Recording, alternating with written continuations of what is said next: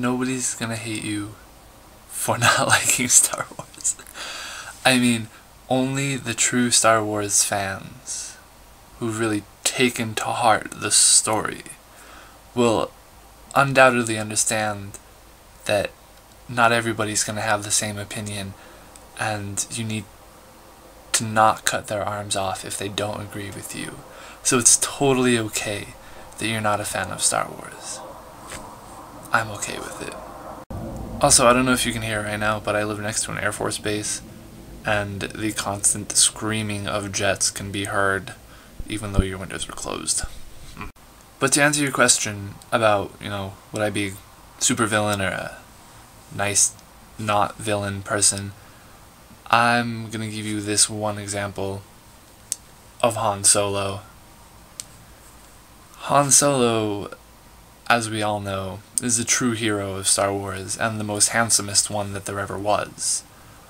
But his past is a little sketchy, right?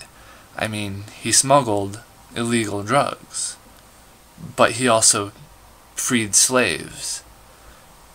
But he also actually went to the Imperial Academy and learned how to fly TIE fighters, but then later on he helped blow them up.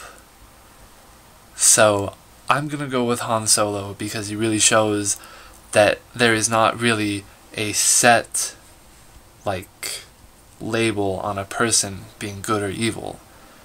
It's all down to what you choose to do.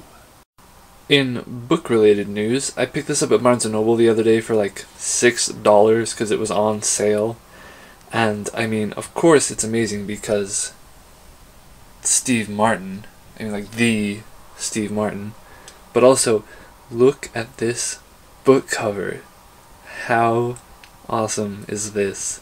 It's so beautiful itself. Aha! There's probably some artsy thing that I'm not understanding about it, but I just think it looks nice.